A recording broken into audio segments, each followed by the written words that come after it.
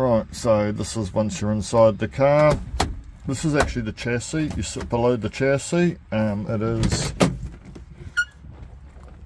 quite wide, so that's the main problem of getting in and out of these cars, like early Lotuses. There's a big, huge aluminium chassis that you sit under. It has your 3 pedals, 5-speed gearbox, your heater buttons, knobs that for the asthmatic heater, JVC head unit. I do have remotes for that too. I've got 2 of them, but you're so close to everything anyway. These things wind up windows. You know, again, you reach both sides in this car.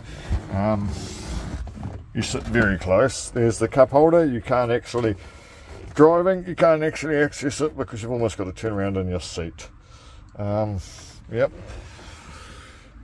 I have just a dash cam. It records at the back too, and if I'll do the start up and then show you it, because it goes to reverse as well.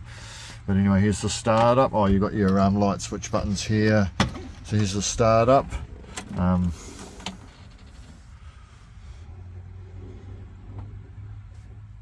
The lights will go out like that. Then you press the start button here.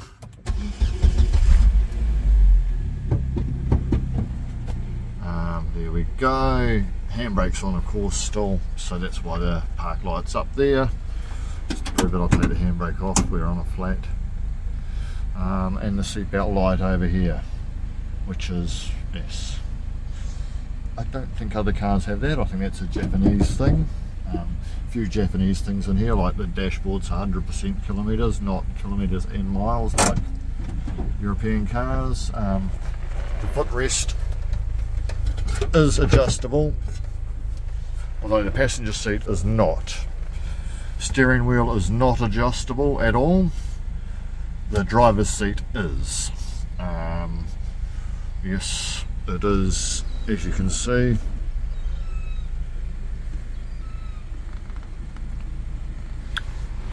Just enough. Right, now we're running. I'll put it up here, and so you've got 2 cameras on at the moment, and when I flick it into reverse, we'll go into reverse camera. The mirror basically, as you can see, blocks most of your vision. Yeah. Anyway, there we go. Thank you.